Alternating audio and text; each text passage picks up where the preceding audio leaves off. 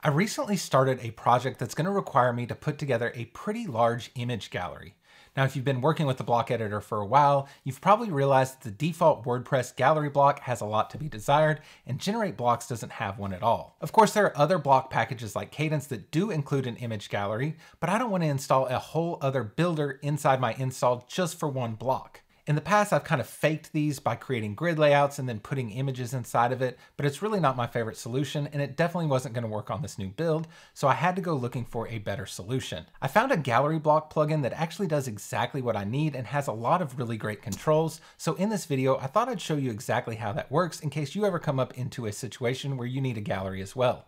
If that sounds like something that's interesting to you, stick around and let's get started.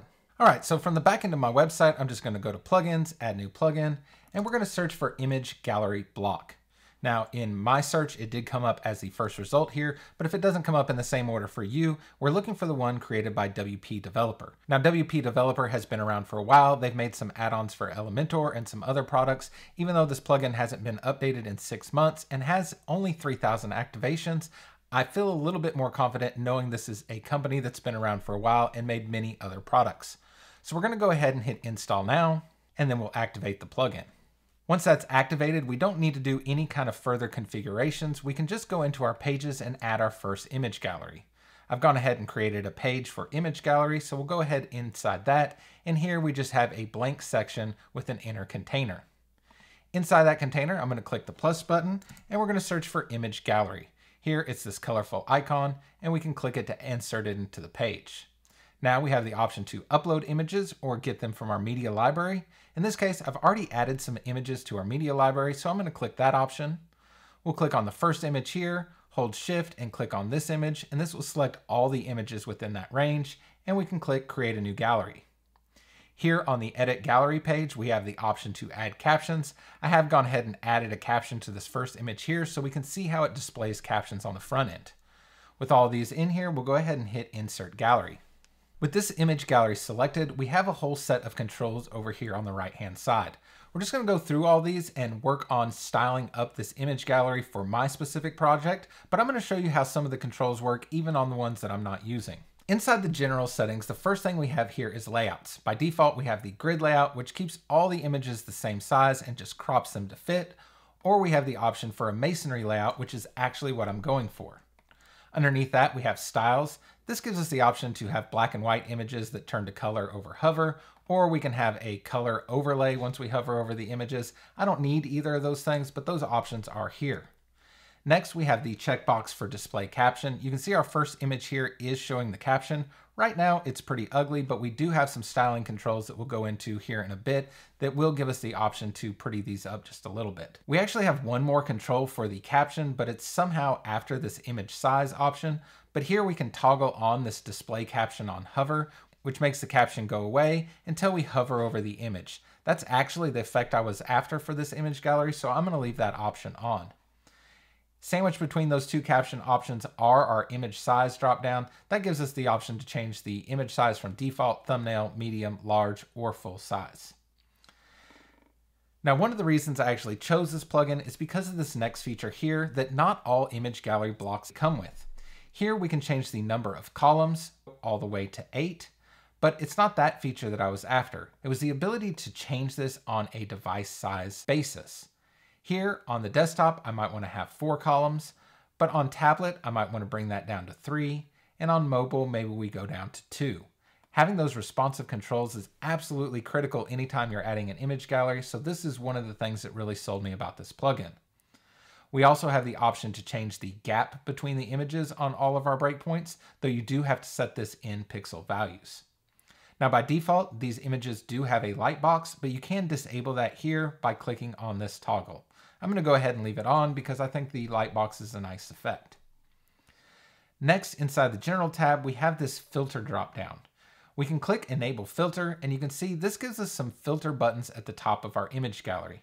By default, it gives us an all image toggle, and then we can add our different filters in here. It went ahead and gave us a filter 1 item. We'll just call this category 1, and we'll add an additional filter of category 2. With those two filter items in here, we can go down here to our gallery images. We can go ahead and tag each one of these images with the appropriate category. I'm just going to go ahead and select these first two. And we can see now when we click category 1, only that image shows up. And when we click category 2, the one we tagged with category 2 shows up. That is a little bit cumbersome of a system if you're going to set these all up in a big image gallery, but it is nice that it's here. I'm not going to need it in my case, so we'll go ahead and disable this. When we do, you can see the back end freaks out a little bit and stacks all these images on each other. But if we update this and refresh, everything goes back to normal here. I'll go ahead and open up this list view again just so you can see what I'm working on. Now we've gone through all the settings here inside the General tab, so now we can move over to the style. The first thing we have are our image settings. Here we can add a border to our images, either normal or hover state. We can change the border style, and when we add a border, it's going to give us the option to change the border color, the width, which we can set at all of our breakpoints, and the border radius. Now I actually don't want a border on my images, but I do want to affect a border radius. So I'm going to go ahead here into this border radius and change this to 24 pixels. Again, we can change this by device type, and we can change this from pixels to ems to percentages. For me, this is going to work just fine across all breakpoints, and pixels works for my border radius. Next, we have the option to control our caption styles. If you remember, this caption here is kind of hard to read, so I do want to make some changes to it.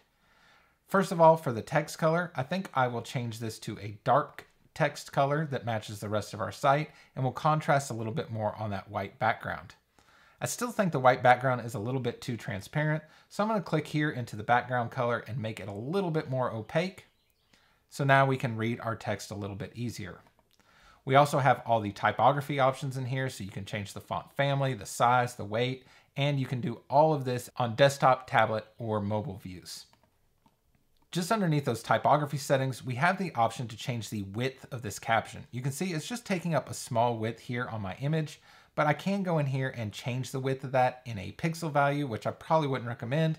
Instead, I'm going to change this to percentage. Now we can see with this set to 100%, the caption takes up 100% of the width of the image, which is exactly what I was after.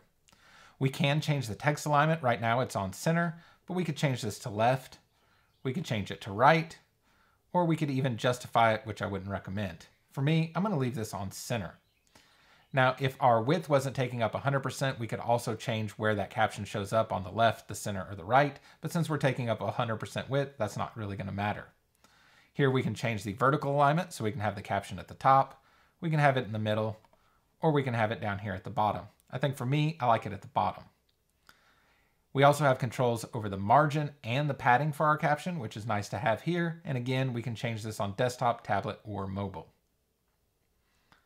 All right, let's go ahead and take a look at our last tab here, which is the Advanced tab. This really affects the entire wrapper of the image gallery, not the individual images. But here we have controls for margin and padding, again, at all of our breakpoints. We can set backgrounds, normal or hover state. We can have background colors or images or gradients. We can set a border or a shadow. We have responsive controls to hide this on desktop, tablet, or mobile. We have animations that affect the entire image gallery. Just to give you an example, we could click this one. You can see the image gallery fades in and up when it loads. For me, these look a little bit cheesy, all fading in together, so I'm probably never going to use that and leave it on none, but those options are here. Lastly, we have the option to add custom CSS. So if you need to write some CSS here in the builder just to affect this gallery, you can do it right here inside the custom CSS box. All right, since we got all that set up, let's go ahead and update this backend and go take a look at it on the front end. We'll view our page, and we can see when we hover over this image, we get our caption just like we wanted. And if we click on an image, it opens up here in a lightbox. There are a few features inside this lightbox. We can see the number of images.